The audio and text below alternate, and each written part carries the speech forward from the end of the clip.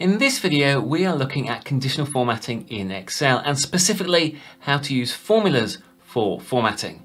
Using this method, we can format a cell based on a value in another cell, which means we can format an entire row based on one cell in that row. This is a really useful technique, so if you're ready, let's get started. Let's start with understanding how conditional formatting with formulas really works. Conditional formatting is applied where the result of a formula is true or deemed to be true.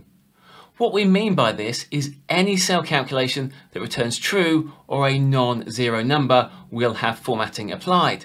If the value is false, zero or not a number, the formatting is not applied. Here in cell G6, we have a group by function based on our table. We're not going to go through this function in this video, but we will use it as the basis for our conditional formatting.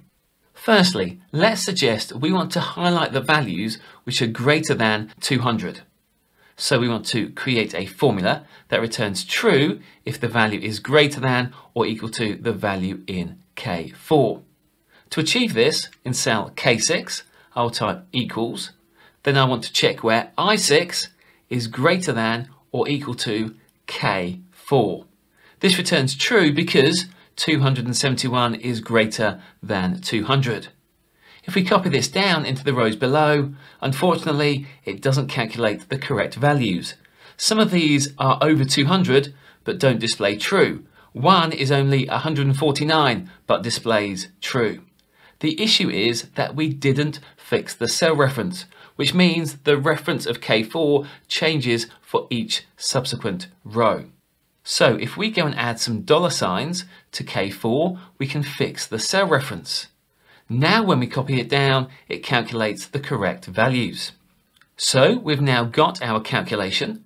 That means I'm going to go into that first cell and I will copy the formula by pressing Ctrl C. Now let's select the equivalent range of cells that we wish to apply the formatting to, and that is I6 to I18. Then from the Home ribbon, I can click Conditional Formatting and New Rule. There are various options in here. We want to select Use a formula to determine which cells to format. In the Formula field, I will paste the copied formula by pressing Ctrl V. Now let's click the Format button. There are various options in here for number formatting, font, border and fill. Let's suggest in this example we want a green fill. Then I'll click OK and OK again to get back to Excel, and now the formatting is applied. Notice how everywhere the formula calculated as true is also where the formatting is applied. Now the true or false column we calculated was purely so we could check our formula before using it in the conditional formatting. We don't need this anymore, so I will select all the cells and press delete. Right, let's go and check this out. I'm going to change 200 to 300 and there we go. Everything updates. Our conditional formatting now shows the items which are greater than or equal to 300. Now we know that conditional formatting is based on a true or false value for each cell, we can use this knowledge to apply any formatting we wish. In cell K6, I will type equals, then I want $G6, and we want to check where that does not equal $G7. This checks where a value in the first column does not equal the value in the row below. We have 3 columns. So let's drag that calculation across and then we can drag that calculation down.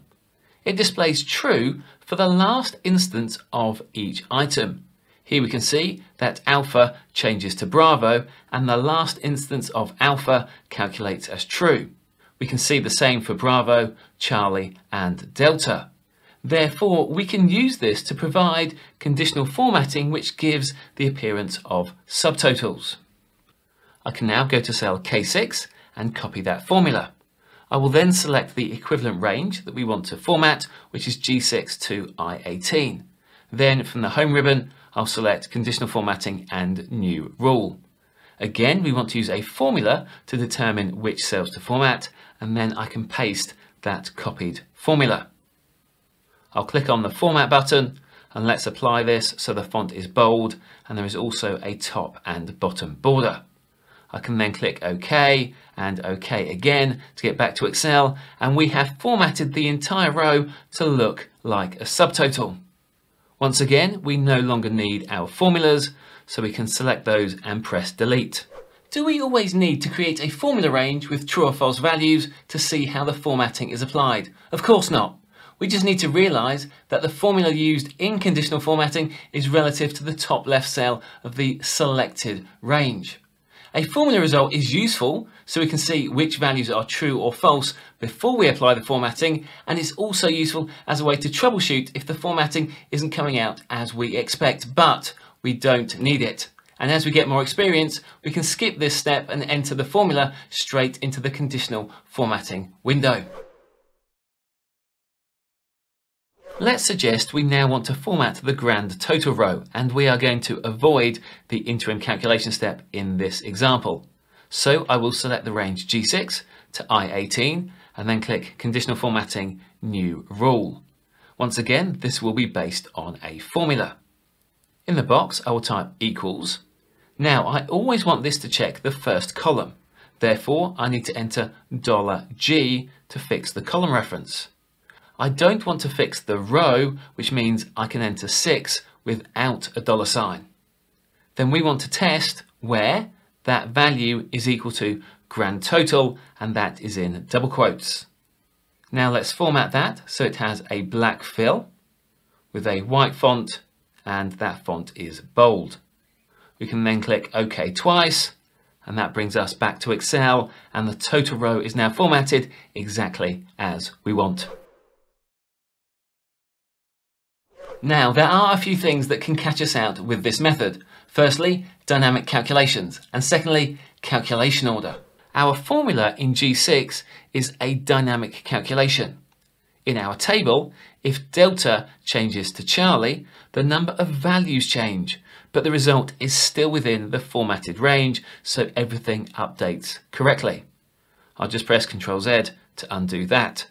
But if we change alpha to echo, some of the values are now outside the formatted range and therefore do not have formatting applied. So if we're working with dynamic calculations, we need to select a range big enough for all future calculations. In this example, we also have competing rules because the last row contains the text of grand total, but it also has a value which is greater than 300. I will select a cell which is in both formatted ranges and then click Conditional Formatting and Manage Rules.